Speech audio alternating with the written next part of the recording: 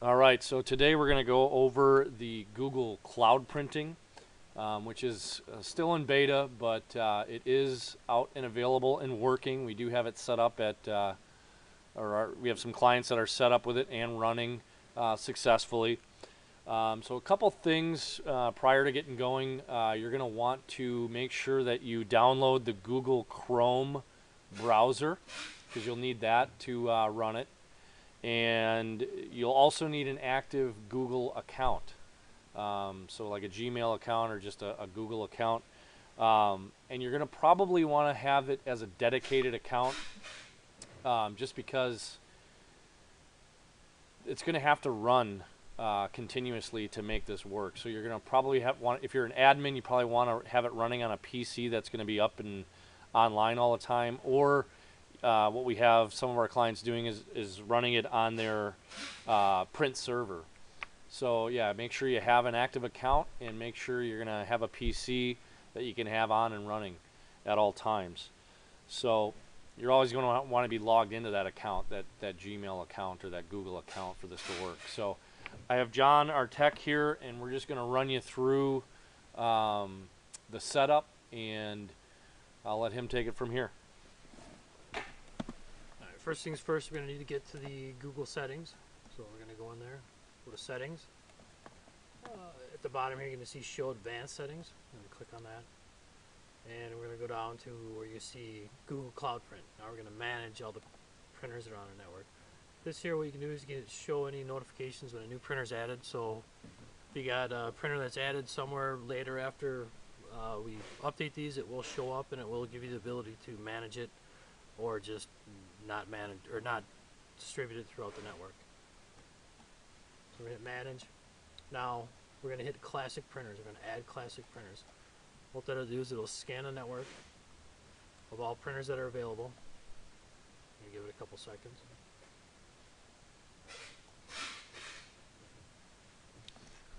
And this does take a few minutes. I don't know if this is part of the beta version, as you can see on why it does. So we're going to hit refresh a couple times until it starts to populate with printers. So we should have one more that'll come up here. There we go. So we got our two printers that are on our network. So we're going to use this printer, the M3035, and we're going to share it. You got the buttons up top. So we'll hit share. And then here's where you're going to enter in the user's email account. And that person who is using the printer you want to share the printer with has to have a Gmail account and also needs to have the Chrome account too as well.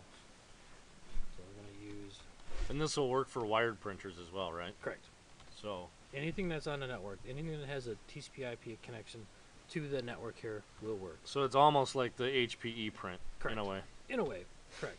But you don't have to do the email Print it account from your email address. Right, exactly. So we're going to share this out. What that'll do is it'll send an email message to this account user saying, hey, do you want to share this or accept this printer? So we're going to close it. And so now they should have access once they accept it. Correct. Once they hit accept, they'll have that printer within their Google Cloud Print ability. Actually, yeah. So, and there are a couple different features we can do. In fact, I'm going to go and do a print job and you'll see it. So he's just going to run to his other PC. We're going to send a job to this M3035 network printer that we have set up. And seeing as this is the first time, it may take a little bit to populate on the back end. So what we're going to end up doing is showing on the back side of this, you can show the print jobs and like you don't want to necessarily use this as a print management piece, but you kind of can, and we'll show you how that kind of shakes out. Because you'll be able to show print jobs and you'll be able to see when they printed and who the user was. And again, you can just share all your printers out to any particular users. And I'm sure as this comes out of beta into a more stable platform, you're going to be able.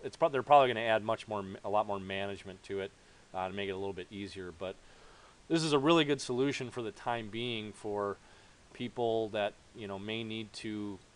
There's a printer that someone needs to use in a remote part of the building or whatever the case may be. It works pretty well. And a lot of the school districts and a lot of people are switching over to this, so it's been working pretty slick so far. I can only imagine that they're going to improve upon it. So John sent the print, so I'll let him take back over here. Alright, should be able to now, let me refresh it real quick. And show print jobs tab, and what that'll do is, there we go. It shows that That's me. That's the user or the administrator. details. Basically, it'll say when it was printed, who printed it, from what account, and just kind of gives you an idea. And each time somebody prints, it'll populate that screen. And also, too, a nice feature with this is you don't have to load drivers on that particular printer or that PC or that user. So, Yep, no drivers to load. and it works perfect with the Chrome. And actually, I've heard a couple users using it with iPads, but I still haven't played with that feature yet.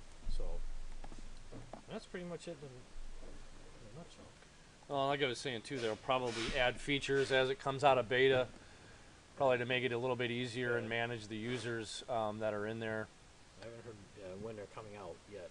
The Yeah. new version. So I mean, literally, you can add any printer on your network or not add it, and delete it. And again, If you want to simply get rid of the printer, or if you want to stop users from using it, basically highlight that printer, hit delete. What that'll do is it'll just it'll disable it from the Google Cloud Print period. So if you did share that printer with somebody, by deleting it, it pretty much wipes it out from them as well. but then to add that back, you just go through the same steps Same we just did. Yep, same steps. You'd be able to go into settings, advanced settings, and manage. And in here you can add it too as well. It should. You'll probably just have to do a rediscovery Yeah, of I it. think it's because we logged in again here twice. So I think once you log out, log back in, it will come back. So If you go through those steps. exactly. Right. correct. So in a way, you might want to just add them all to your account if you're the administrator of it, and then you can disseminate who uses what from there. Instead of I would just add them all rather than take on Right. certain ones and leaving others off. That way, you have full management of who can use and who not can, or who can and who cannot use. Correct. Yeah. So it's pretty easy, actually. Pretty simple. It is pretty straightforward. And again, it's a way to make if you're printing in this environment, which a lot of people are now, most people have a Gmail account or a Google account in some shape or form. And if you're running it in your enterprise, it's a real easy way to gain access to machines that are already wired. And there are a couple different ways that we can do this through hardware pieces too, but this is a new way. A lot of people don't know about it yet. A lot of people aren't privy to this knowledge or understanding of how it works, so we thought we'd share it with you. And we'll probably do an updated version once it comes out of beta, and once we get to play with it a little bit more and kind of perfect it. One more features get added. Is there any way you can print from mobile devices with this yet? Is that on your mobile phone? You can do that too? There's actually a Google Cloud Print app you can Okay. use. So you can on download that app too, and And it works the same way with the sharing. Email that person, their Gmail account, and it'll work the same way. you can print right from your smartphone. Right from Mr. Craig. So pretty cool. We'll make sure we update this when they come out of beta. We're not sure when that is, but I'm assuming it should be pretty soon here. But that's your Google Cloud Printing. If you have any questions, make sure you call the office at 888-505-5004, and I'll get you in touch with John, and he can maybe kind of help you through the nuances if you're having issues. But thanks for taking the